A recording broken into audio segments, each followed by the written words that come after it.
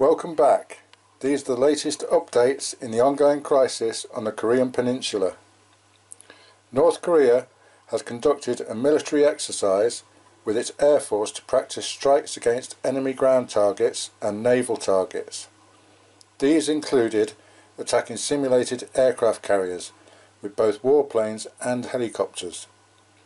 According to South Korea, who have been monitoring these exercises, the aircraft included the Sukhoi Su-25, the MiG-29, the MiG-23, the MiG-21 and the MiG-15.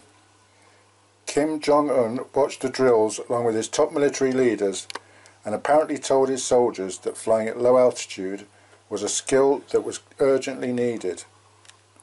This comes straight after the joint US and Japanese exercise that involved the two supercarriers, the USS Carl Vinson and the USS Ronald Reagan, along with their support vessels, and a helicopter carrier from Japan. It also involved fighter aircraft from the Japanese Air Force and the US Navy practicing combat skills. This exercise was in response to North Korea's latest ballistic missile test just 1 week ago that landed in the sea close to Japan. This is just one of 12 tests of various types of ballistic missiles that North Korea has fired since Donald Trump became president earlier this year. Still not able to produce a working ICBM or intercontinental ballistic missile, the threat from the north is still very real. Apparently Kim Jong-un has told his pilots to be ready to strike American carriers, stating, "Our revolutionary forces are combat ready to sink a US nuclear-powered aircraft carrier with a single strike." This follows on from North Korea's assertion that the US is preparing for an invasion.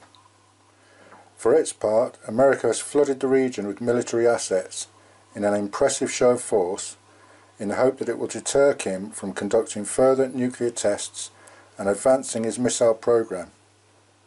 Unfortunately, this appears to be having little effect on the chubby dictator, who has not responded to military threats or increasingly harsher UN sanctions. With both sides seeming to be continuously flexing their military muscles in response to each other's moves, it would only take a spark to ignite this highly tense situation. And with North and South Korea facing each other across the most heavily militarized border in the entire world, it wouldn't take much. In my next video I will be exploring the devastation that could easily erupt and spread across the region and beyond, even without nuclear weapons.